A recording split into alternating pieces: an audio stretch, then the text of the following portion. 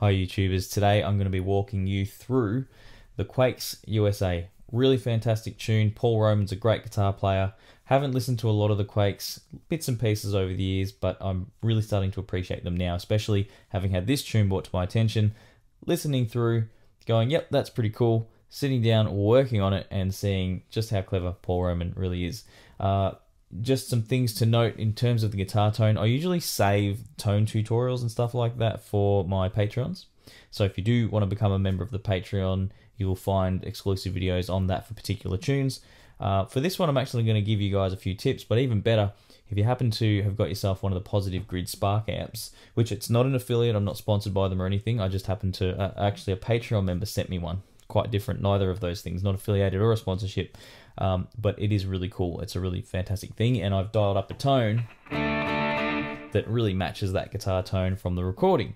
So you'll see in the link below in the description that you can actually download that tone if you happen to have one of those. But the good news is, I thought, to be fair, if you don't have one of those, all you really need, a good clean amp, an overdrive pedal. I know it sounds funny when I put it that way, but you kind of need the overdrive pedal, I think, for the effect that you hear. Because to me, it sounds like an overdrive pedal in an amp, not an overdriven amp, if that makes sense. And any delay pedal will do, you know, any delay pedal that you can just bring that delay back nice and tight to give just a slightly thicker tone. It's not really a big slap back or anything like that. That's all I've really done using the Spark amp to achieve that tone. So, and I've also brought the treble up a fair bit in the mids. There's a little bit of that punch in there. So keep that in mind and have a crack at dialing that in. Now, just quickly, I have to thank my latest Patreon members, Edgar, Latore, Chad Bain, and Nick Weiland. Nick Weiland actually joined the top tier for a whole year. He's just paid up front for the whole year. Guys, I just appreciate it so much. The Patreon has over 100 members now. And also, if you don't want to join the Patreon, if it's not your cup of tea, see what I did there? I didn't plan that, I swear.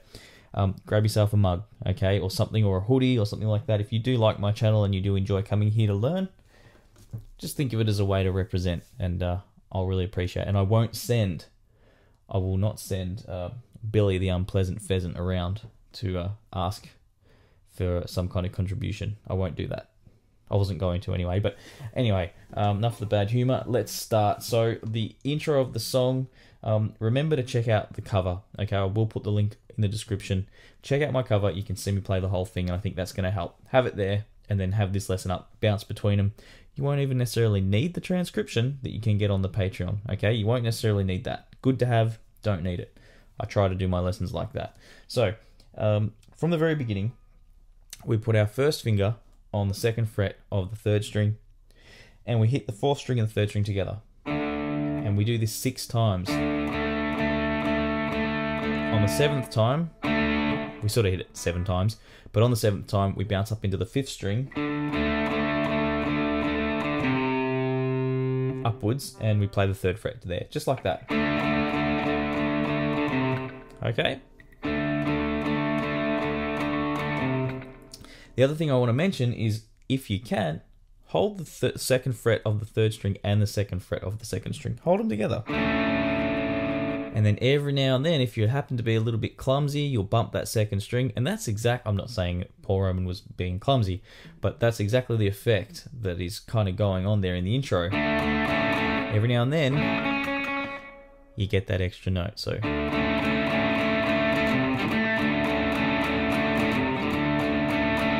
now, to make this just a little bit more interesting, if you want to add a little more detail, 1, 2, 3, 4, 1, 2, 3, and 4, and then we flick up on the 5th string, muted.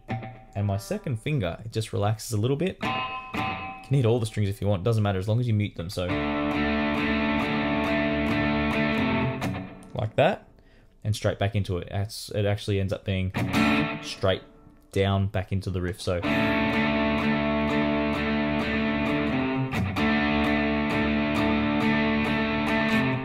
and it's these little nuances that make Paul Roman's guitar playing really fantastic, okay? And but you know, you don't have to play exactly like that. You can get a rough idea of what's happening, and even if you're not capable of playing the speed of this song, you're going to get some great ideas out of the chords and the licks. So just learn the parts and then use it for your own stuff. Yeah, that's my advice. Have fun with it. So that takes us through a long sort of part of the intro, and then the next part after we play for the last time. Okay, we go 7, 6, 5, a little muted tone as we move to a B flat chord, into a C chord. Then we go into these crazy licks. But let me just show you the strum pattern there. So as we do 7, 6, 5, dead strike, up, up, down, down, up, move up to a C, up, up, down, down, up, then up on a D chord. So when I call these B flat, C, D, okay, I'm playing a B flat major chord. First fret, third fret, third fret, third fret, from the 5th string down, respectively. 1, 3, 3, 3. Okay, if you're strong enough, use your pinky. That's fine. If you can't, play it like an A chord. Stretch back to that 1st fret, and that will help. Okay. Alternatively, you could just sort of get away with a B flat 5 power chord, C open chord, but try to get the rhythm right.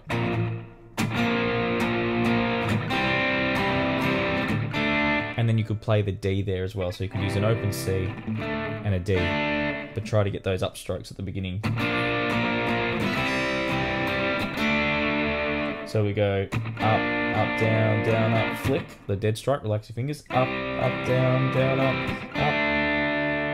Okay, and then the only problem with that is you would need to jump up here, and that's challenging, so you could just play them all as power chords. Sorry, if you are a bit more advanced, you're probably getting impatient right now, but I'll just show you one last time, one other option is you could just use power chords. And that's nice and easy. So I've shown you exactly how it was played, in my opinion, and 2 alterations. So from there, the next lick, the first lick I should say, goes like this. We come off the chord, then we go down on the 10, pull up to the 7, right, or pull off, play a 9, pull off to the 7, play a 9 on the 4th string, up on the 7th fret, play the 10 again, pull off to the 7, play the 9, and then flick the string, sorry, it should have been flicked upwards, then play a 9 again, 7. So that sounds like this.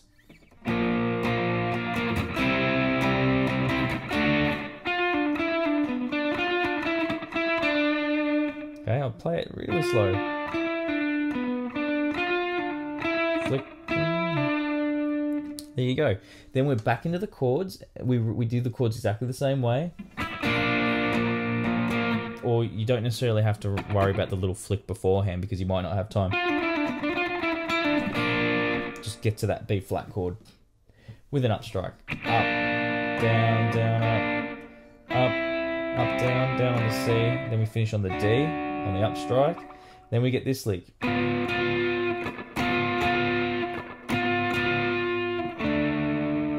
So that happens to be the 9th fret on the 4th string, 10th fret on the 3rd string, and we go down, up, flick up and relax your fingers so you on the left hand so you're killing the string.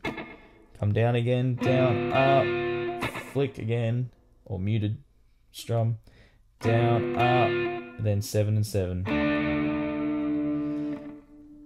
So let me just talk about the little licks that we've seen so far. So we saw the 7, 6, 5. That's out of a blues scale, D blues scale. Oh, hang on.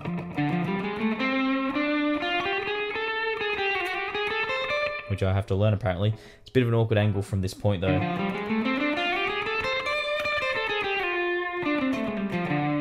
Okay, that's a root, what we would call a root 5 D minor blues scale. You could also play it here, which would be more familiar.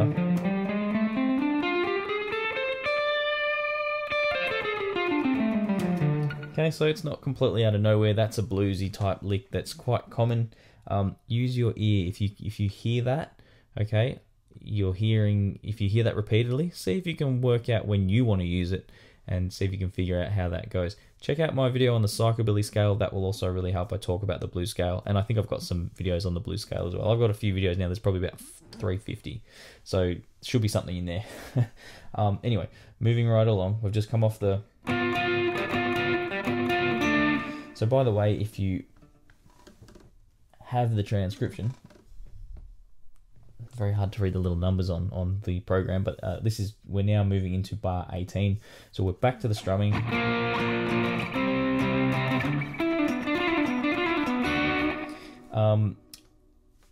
I didn't mention the 9 and 10 lick.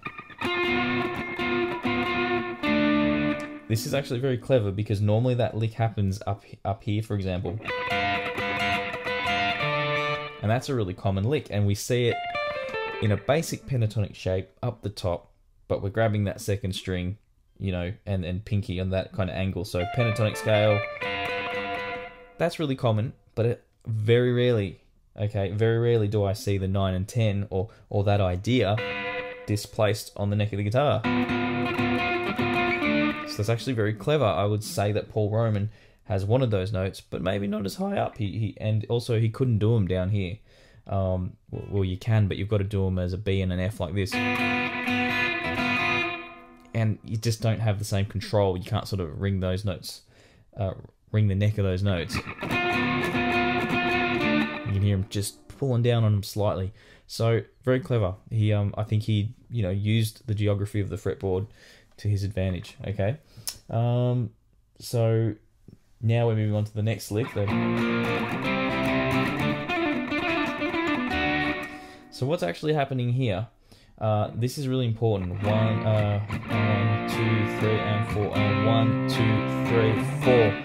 You have to play that last chord a little early to give you time to get to this. 1, 2, 3, 4. My advice there is have a listen a couple times till it sounds familiar. In fact, you might have to listen to it a whole bunch of times. I had to listen to it heaps to get it in my head that it finished there. In the end, because it was doing my head in a little bit, I just sort of counted that bar. 1, 2, 3, 4. Okay, but I'll play it really slow so you can build it up. 1, 2, 3, 4. Okay, and the lick from the 10th fret, 10, 9, 7, and then 9 on the 4th string, okay? 7, 10, 9, 7, 9, 7. And then 7 and 7 on the 3rd and 2nd, okay? So that's the lick.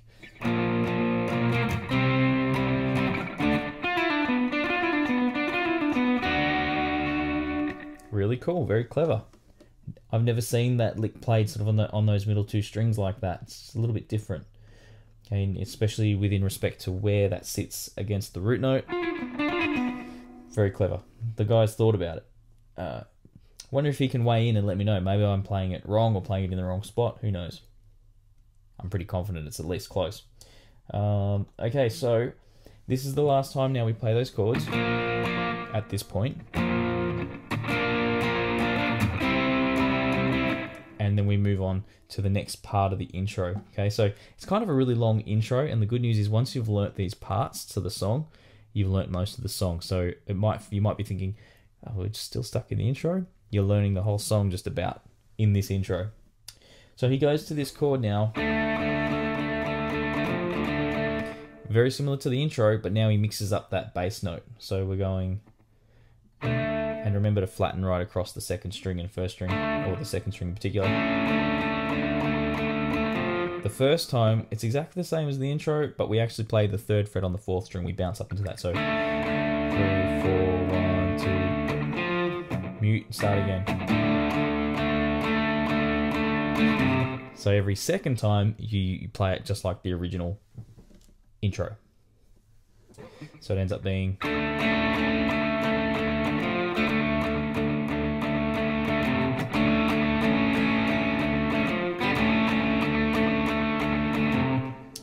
And then, what happens after that? After this, we're still not at the verse yet, still part of the intro. You let it ring, okay? Just the 0 and the 2. And then, to get the real Paul Roman sound, you've got to do these little muted notes here. So we come off that 1, 2, 3, 4, 1, and 4 and 2. Okay, sorry. 4, 2. And actually, we want to finish it up with it down. So 1, 2, 3, 4, 1, 2, 3, and 4, and 1, 2, 3, 4, 1, 2, 3. 2, 3,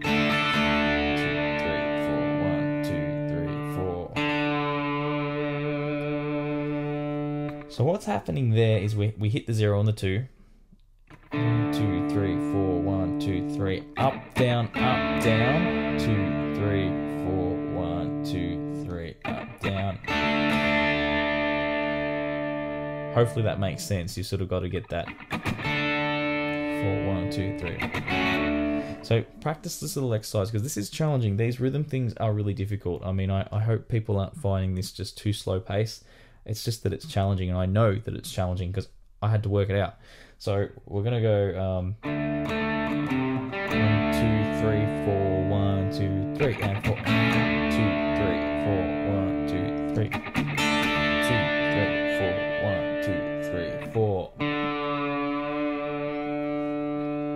Okay, so if you're having trouble with that, go back, play along with that a couple of times. Try and see if you can catch those little, hang on, yeah, those things. They're not easy, okay? And the actual chord was 0 and 2, 0, 2 and 3 if you want to fatten it out the second time. And then the third time, you need the 3 and the 5, okay? The very last time's not too bad. You just hit the open 4th string. I like to be a bit sneaky and run the left hand over here. Like that. It's kind of cool and fun. And it looks cool because you're crossing hands. I remember seeing Necroman. I saw the Horror Pops in Melbourne when I was 17, back in the days when you could get into these things. And I remember seeing, Necroman at the very beginning of a Horror Pop set. That was really cool. Very cool moment, actually. So, where are we? What are we doing, guys? Where are we at?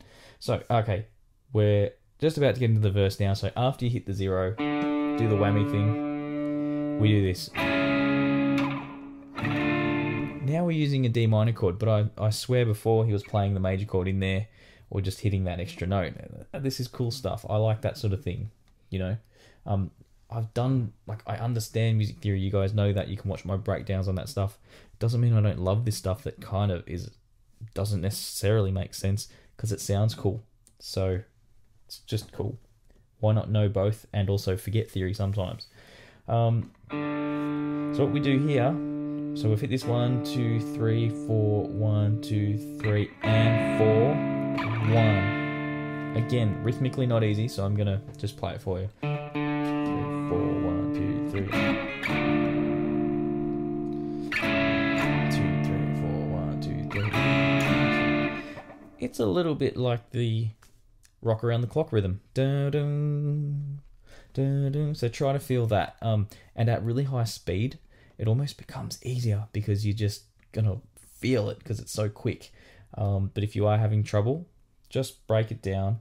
1, 2, 3, 4, 1, 2, 3, and 4. 1, 2, 3, 4, 1, 2, 3, and 4. 1, 2, 3, 4, 1, and so on and so forth. That's the whole verse, guys. That goes right through. It's just a D minor chord. So I should show you the chord first. So it's 4th. So we start sliding in from a C sharp minor, 4th fret, 6th fret, 6th fret, 5th fret, and if you want 4th fret on the 1st string by barring that finger across, flick it upwards, slide up into the D minor. So exactly the same chord, we just shift it up. I guess I probably don't need to walk you through the frets for D minor. Just move the C sharp minor up. And remember that chord. Write it down, draw a picture, whatever you got to do. From here, there's a little build up into the chorus where he just strums that consistently. Okay, 1, 2, 3, 4, 1, 2, 3. It's the details that counts, that little end part. Down, down, down, up. Relax your fingers, down, up. Down, up. So I'm just relaxing the whole hand, killing the strings, then coming up.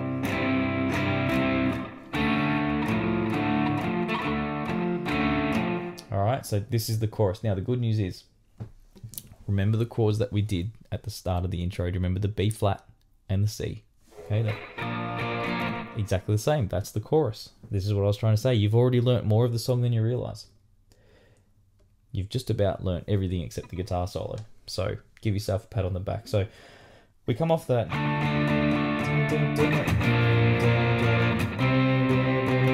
We do a little dead strike after the C chord, just like before.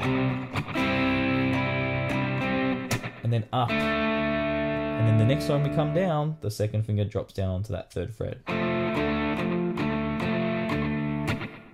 So we end up going...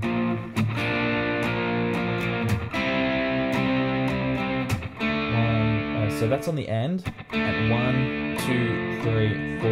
1, 2, 3, 4, and 1. Let me start again.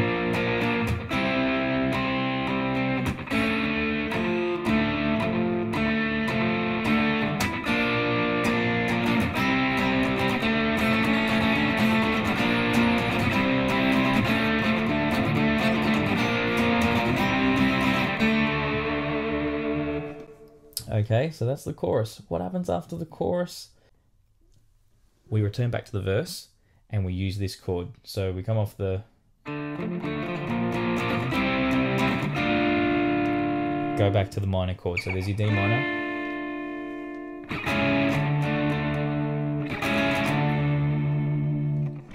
But there's a little space between the verses too where he uses that chord, does a very similar thing to what he did between the intro and the first verse, where he lets it ring out. So you go...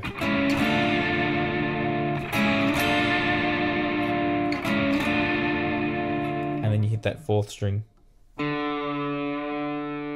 And then the verse kicks back in, okay? So let's think of that as like a little interlude.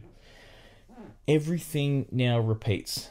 Everything repeats. We go through the verse again. We go through the chorus, and when we finish that chorus, we get this. So that's the D minor we finished last time, but this time we go.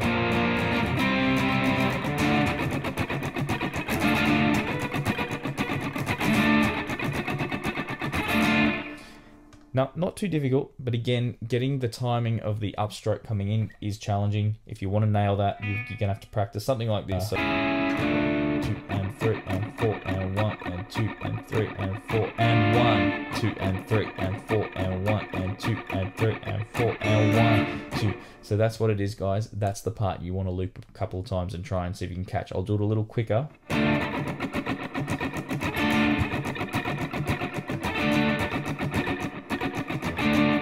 Okay, you can just do it as a D5 power chord as well. Whatever, either's going to sound great. I would use the minor chord. Okay, so that's everything up to the guitar solo. I will release the guitar solo. So keep your eye out for the solo one. It won't be too far down the track. And see how you go. Drop a comment, as they say. I don't know why they say drop it, but place a comment in the comments. Let me know what you think. Give me some feedback. Make sure you hit like, make sure you hit the bell, and make sure you subscribe. Thanks for watching, guys. I will see you in the next one.